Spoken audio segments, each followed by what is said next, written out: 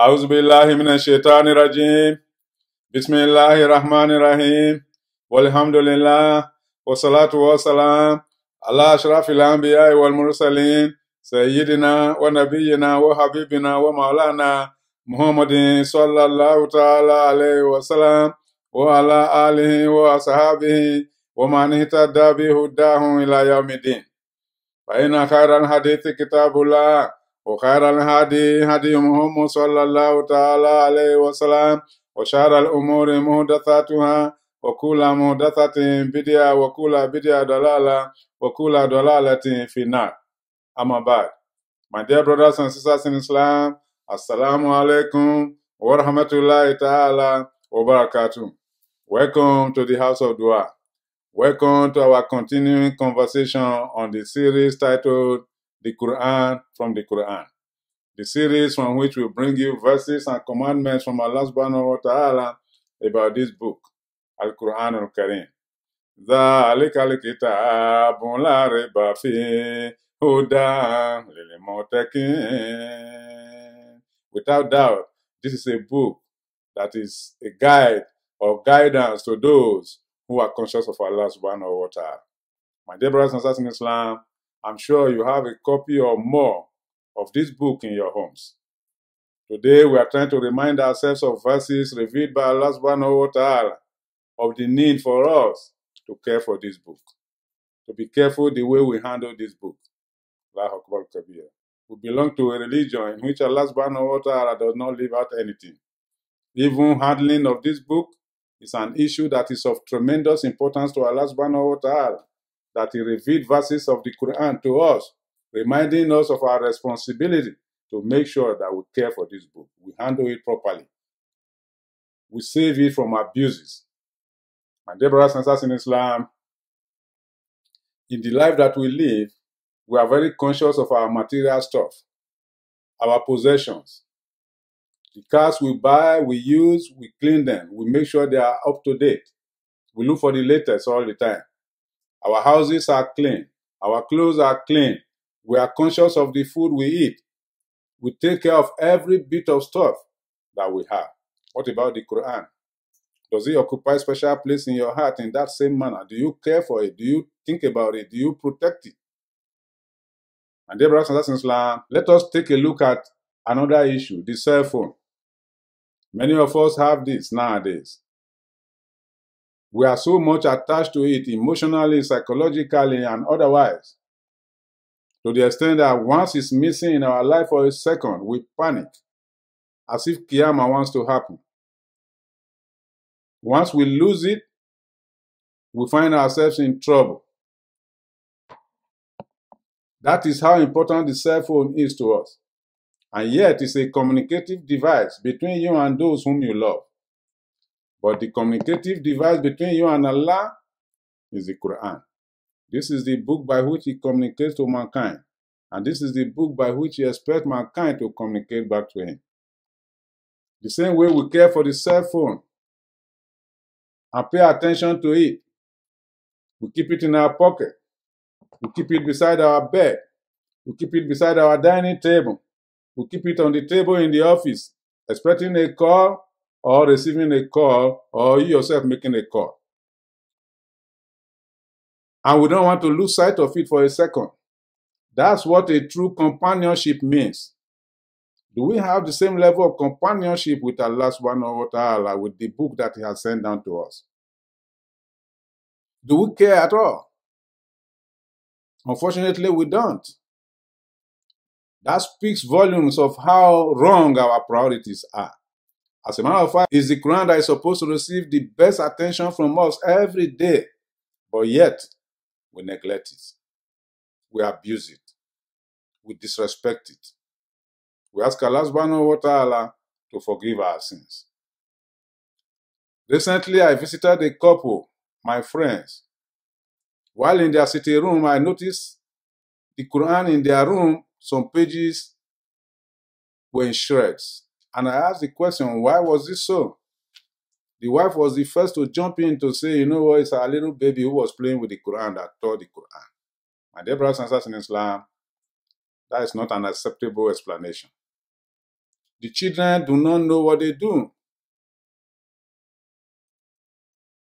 We should not allow them to abuse the Quran. As a matter of fact, we are supposed to train them to respect the Quran. But even then, the children have no responsibility for their action. That's why they are children. Whatever they do, therefore, we as parents are accountable for their behavior until they reach the level of balaga. And that is why in one of the most beautiful hadiths of Rasulullah sallallahu ta'ala alayhi wa sallam, he stated that the pen has been lifted in respect of three categories of people. Lifted in the sense that such people, their action or inaction is not recorded against them. There's no sinfulness for their action or inaction. Who are these people? A child. Why? Because the child has no sense over what he's doing. He may not mean badly. Therefore, his actions are not judged against him.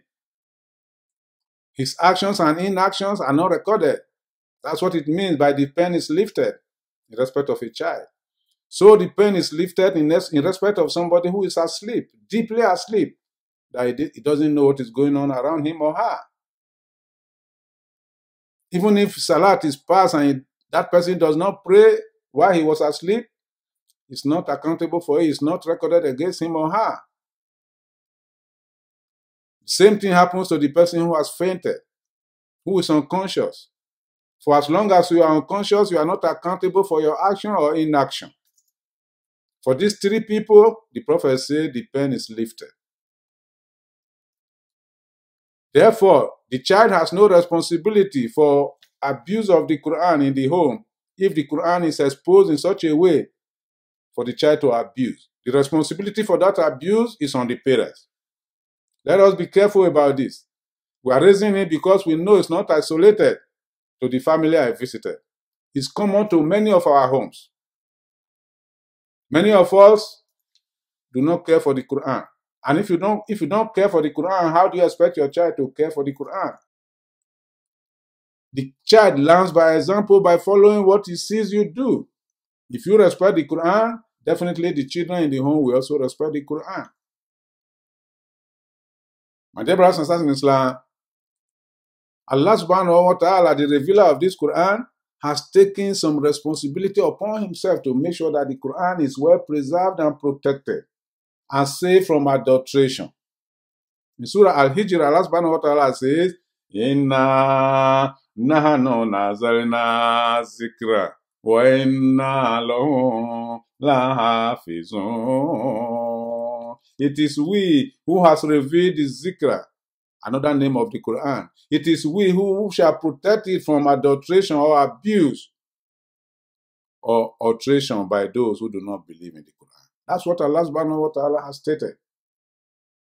And in Surah Al-Waqiyah, Allah subhanahu wa ta'ala declares, Fala uqsimu bimawaqin nujum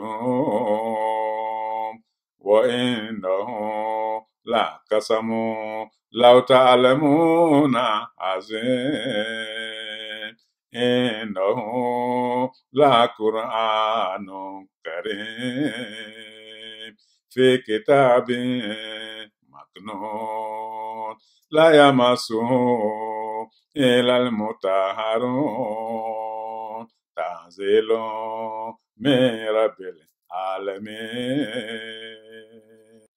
Allah subhanahu wa ta'ala, by these verses, reminds us of a very important thing, and that is the special status he has granted to the Quran. Allah subhanahu wa ta'ala says, I swear by the setting of the stars. Why did Allah subhanahu wa ta'ala take this oath? Whenever he has an important thing to deliver to us, he starts by acknowledging with an oath. Oath of the creatures he has created. In this case, he says, I swear by the setting of the stars. What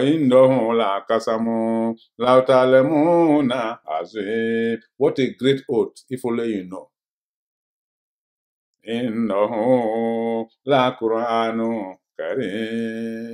Allah subhanahu wa ta'ala is taking an oath to remind us that this Quran is an honored Quran.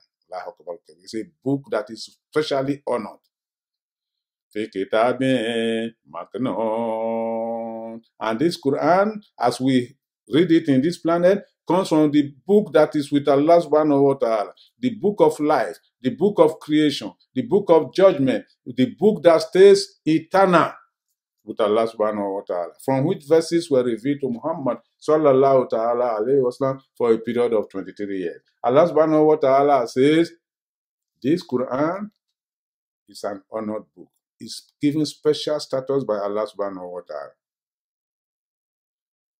Because it's so special, no one touches it except the one who is pure.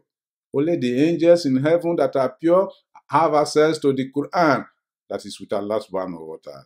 By the same token, only those who are pure among us should have access to the verses of the Quran that have been sent down to Muhammad sallallahu ta'ala alayhi wa sallam. My dear brothers and sisters in Islam, that is important because the book is a revelation from Allah subhanahu wa ta'ala. Are we conscious of that? Do we take adequate precaution to make sure that the Quran is preserved and respected? Because of the sacredness of the Quran, that is why we are not allowed to touch the Quran at will, except that we are pure. You go to the restroom, you have to purify yourself before you touch the Quran. As beautiful and as sweet as love-making is with your wife, you cannot touch the Quran until both of you have purified yourselves before you touch the Quran after intercourse. My dear brothers and sisters in Islam, a woman who is also going through a monthly cycle is not allowed to touch the Quran until she is pure and purified herself. These are precautions taken to make sure that the Quran is not abused or neglected. So we are not allowed to dump the Quran anywhere, especially places that are accessible to non-believers. That is why you cannot find copies of the Quran laid out in the hotels that are frequented by those who do not believe in the Quran.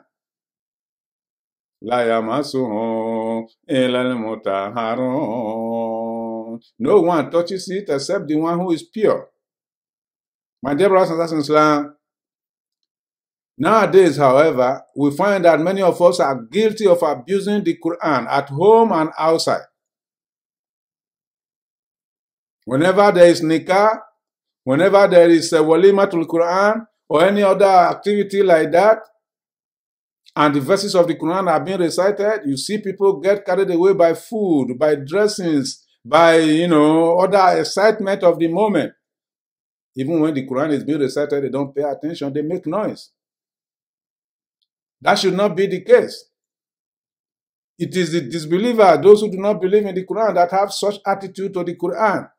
From day one, they oppose the Quran, they make effort to make sure that the Quran is drummed out or is obscured, so that those who are supposed to benefit from it will not benefit from it.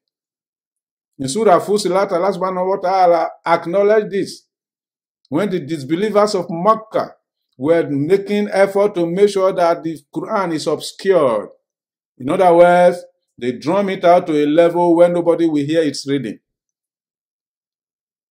وَقَالَ الَّذِينَ كَفَرُوا لَا تَسْمَعُوا لِهَذَا الْقُرْآنِ وَالْغَوْا فِيهِ لَعَلَّكُمْ تَغْلِبُونَ. They thought that the only way they can gain upper hand or gain victory over the believers, over the Quran, is to make sure that they obscure the voice of the Quran, to make sure that no one hears it. So whenever the Prophet was reading the Quran, they will be beating drums or beating music or, blasting all kinds of music around so that nobody will hear the Quran. But Allah subhanahu wa ta'ala says, فَلَا نُزِكَنَّ الَّذِينَ كَفَرُوا عَذَابًا شَدِيدًا وَلَا نَجْزِيَنَّهُمْ أَسْوَأَ كَانُوا يَعْمَلُونَ. Allah subhanahu wa ta'ala says, we shall punish them for what they have done by opposing the Quran, drumming it out. And we shall requite them with that which is worse than what they have done. My dear brothers and sisters in Islam, you can see therefore that Allah subhanahu wa ta'ala does not take it kindly with those who want to abuse the Quran. What about us? He has specifically revealed verses to us reminding us that whenever the Quran is being recited, we should listen, we should honor, we should respect it. That's why in Surah Al-Araf, chapter 7 of the Quran, Allah says, وَإِذَا قُرِئَ الْقُرْآنُ فَاسْتَمِعُوا لَهُ وَأَنصِتُوا لَعَلَّكُمْ تُرْحَمُونَ. When the Quran is being recited, listen to it, pay attention, be silent. وَأَنصِتُوا, be quiet, no noise making. لَعَلَّكُمْ تُرْحَمُونَ, so that you receive the mercy of Allah subhanahu wa ta'ala. My dear brothers and sisters in Islam, what a powerful, powerful injunction is here. How many of us pay attention to it? How many of us listen? In our homes, the Quran is being recited, the TV is on, or music is blasting. That's a disrespect for the Quran. My dear brothers and sisters in Islam, let us cultivate the habit of honoring this book. Allah subhanahu wa ta'ala reminds us that it is not only ourselves that listen to this book. Even the jinns, they listen to it and they honor it. وَإِذْ صَرَفْنَا إِلَيْكَ نَفَرًا مِنَ الْجِنِّ يَسْتَمِعُونَ الْقُرْآنَ فَلَمَّا حَضَرُوهُ قَالُوا أَنصِتُوا فَلَمَّا قُضِيَ وَلَّوْا إِلَىٰ قَوْمِهِم مُنذِرِينَ يَا قَوْمَنَا إِنَّا سَمِعْنَا كِتَابًا أُنزِلَ مِن بَعْدِ مُوسَىٰ يَهْدِي إِلَى الْحَقِّ وَإِلَى صِرَاطٍ مُسْتَقِيمٍ. Allah subhanahu wa ta'ala said the jinns were dispatched to listen to the Quran. It was Allah who dispatched them to go and listen to the Quran while the Prophet was reciting the Quran. And when they got there, they told themselves, "Ansitu, be quiet. Let's listen to this. This is beautiful. This is amazing." That's what they told themselves. And when they finished listening to the Quran, they went back to their people and told them, Ya kaumana, oh our people, inna semina kitaban. We have listened to a book, a wonderful recitation, Unzila min ba'di Musa, a book that was revealed after the time of Musa alayhi salam. That is the Quran. Yahdi ila al-haqqi wa ila siratil mustaqim. And they told their people, it guides to the truth and it guides to the straight path. Therefore, ajibu da'i Allah, respond to the call of the one who is calling. Respond to the call of Muhammad sallallahu ta'ala alayhi wa sallam. Look at the disposition of the jinns towards the Quran. What about us? Even when the Quran is being recited, we are playing music. Unfortunately, my dear brothers and sisters in Islam, this should stop. Allah subhanahu wa ta'ala says, He Himself makes sure that whenever we are reading the Quran, He protects the Quran against those who do not believe. In Surah Al-Isra, Allah subhanahu wa ta'ala says, وَإِذَا قَرَأْتَ الْقُرْآنَ جَعَلْنَا بَيْنَكَ وَبَيْنَ الَّذِينَ لَا يُؤْمِنُونَ بِالْآخِرَةِ حِجَابًا مَسْتُورًا. Whenever you are reading the Quran, Ya Muhammad, and even your believers too, whenever they are reading the Quran, we place between you and those who do not believe a hijab, a veil, or a protection, a barrier, to protect the Quran from being listened to by those who do not believe in it, who ultimately will have intention to frustrate the Quran or to obscure it. Allah subhanahu wa ta'ala says, I'm aware of this, therefore I take precaution to make sure it doesn't happen. What about ourselves? We also have a responsibility to make sure that the Quran is well protected and preserved so that it doesn't get abused by those who do not believe in the Quran. That is why Allah subhanahu wa ta'ala has commanded us too, that whenever we want to read the Quran, we should seek refuge in Allah against the shaitan, because shaitan is always around to cause abuse of the Quran. فَإِذَا قَرَأْتَ الْقُرْآنَ فَاسْتَعِذْ بِاللَّهِ مِنَ الشَّيْطَانِ الرَّجِيمِ إِنَّهُ لَيْسَ لَهُ سُلْطَانٌ عَلَى الَّذِينَ آمَنُوا وَعَلَى رَبِّهِمْ يَتَوَكَّلُونَ إِنَّمَا سُلْطَانُهُ عَلَى الَّذِينَ يَتَوَلَّوْنَهُ وَالَّذِينَ هُمْ بِهِ مُشْرِكُونَ. Allah subhanahu wa ta'ala says, when you are reciting the Quran, seek refuge in Allah subhanahu wa ta'ala. Allahu Akbar kabir. That's why whenever we want to read the Quran, we say, A'udhu billahi minash shaitani rajim. We seek refuge in Allah against the accursed Shaitan. It's an important statement for us. It's a part of honoring and preserving the Quran against adulteration and abuse.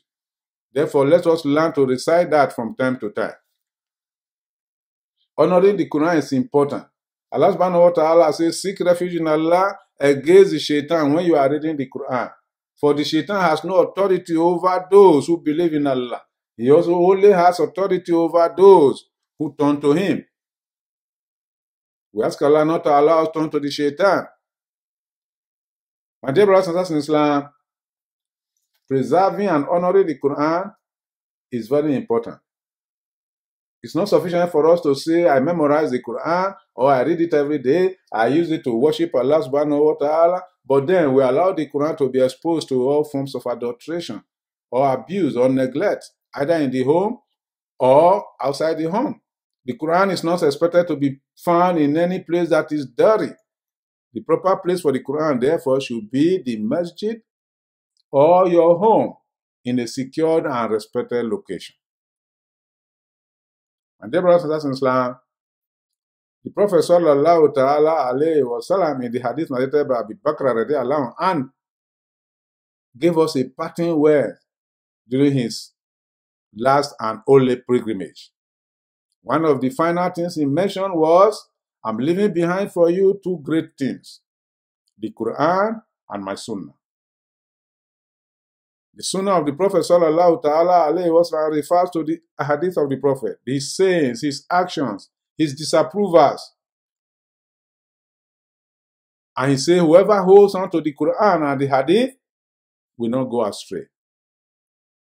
What that means, therefore, is that we should hold on to the commandments of the Quran and the injunctions from the hadith.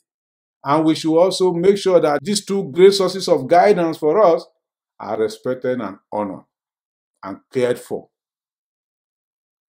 So, we have decided to use the opportunity of today's presentation, therefore, to remind you and remind myself of the need for us to honor this book from time to time, to respect it, to protect it, to keep it in clean environment, and to make sure that we save it against those who want to abuse it. There are many people in today's world who take different actions to obscure the Quran. You are aware of that. Those who are the enemies of the Quran, they are not resting. Not too long ago, people made an attempt to burn the Quran. They did that because they wanted to provoke us. They wanted to infuriate the Muslims. Whenever people want to, cause anger for the Muslims, they either threaten to burn the Quran, or to insult the Prophet, or to insult Allah. What a great ignorance that is. We are not supposed to be like such people. We are commanded by Allah in this book, Al-Qur'an al-Karim. وَلَا تَسُبُّوا الَّذِينَ يَدْعُونَ مِن دُونِ اللَّهِ فَيَسُبُّوا اللَّهَ عَدْوًا بِغَيْرِ عِلْمٍ. Do not insult their gods. Do not insult their medium of worship. Whatever they are worshiping, it's not our duty as believers to insult them. We're supposed to, at the very minimum, ignore them. We're not allowed to abuse them. We're not allowed to, stigmatize them. Because if we do, they will in turn do similar things to our faith. That's why Allah subhanahu wa ta'ala says, do not insult their gods, for if you do, they will insult your God, even though they may not know that it is wrong to do so. My dear brothers and sisters in Islam, but we know that there are people who are making conscious effort every day of their life to obscure this Quran, to cause obstruction in the way of the believers. We know. They are spending money. They are acting movies. They are, holding meetings, secret meetings every day. But Allah subhanahu wa ta'ala says, we have sent it down, to make it clear from other forms of worship that may exist on the planet. And it has come to stay. Unfortunately, there's nothing they can do. For such people, Allah subhanahu wa ta'ala says, Inna lazina kafaru yunfikuna amwalahum liyasudu an sabilillah fasayunfikuna thumma takun alayhim hasara thumma yughlabun walazina kafaru ila jahannama yusharun. those disbelievers who spend their wealth to obstruct the way of Allah, either by attacking the Quran or attacking the Prophet of Allah or attacking Allah himself, or by creating discomfort for believers. Allah subhanahu wa ta'ala says, don't worry about their expenditure. Their expenditure will turn around and hurt them. It will cause fitna for them. And at the end of it all, they will be humiliated and they will be gathered in punishment on the day of accountability. So that's a sufficient, assertion from Allah subhanahu wa ta'ala. Therefore, our responsibility as believers is to make sure that we show good example. If we respect the Quran, truly there are those who will respect the Quran, even though they don't believe in it. But if we abuse the Quran or neglect it, at home and outside, there are those also who will help us in abusing and neglecting the Quran. We ask Allah subhanahu wa ta'ala not to allow that happen. We ask Allah subhanahu wa ta'ala to make the Quran a true guide for us and take shaitan away from our lives and take our life far away from the shaitan. ربنا تقبل منا إنك أنت السميع العليم وتب علينا يا مولانا إنك أنت الغفور الكريم.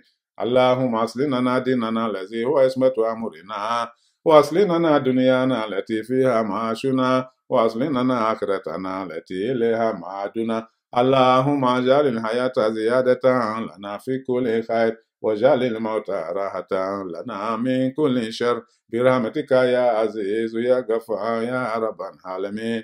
اللهم زينا بزينة القرآن وأكرمنا بكرامة القرآن. اللهم أدخلنا الجنة مع القرآن. اللهم اجعل القرآن لنا في الدنيا كريما وفي قبر مونسا وانسا وفي قيامة شافيا ومشافيا وعلى صراط نورا وبرهانا وإلى الخيرات كلها دليلا وإماما ومننا يا الله ومننا يا رحمن ومننا يا رحيم بفضلك وجودك وكرمك يا أكرم الأكرمين ويا أرحم الراحمين. ربنا تقبل منا إنك أنت السميع العليم وتب علينا يا مولانا إنك أنت الغفور الكريم. سبحان الله وبحمده سبحانك اللهم وبحمدك نشهد أن لا إله إلا أنت نستغفرك ونتوب إليك. الحمد لله.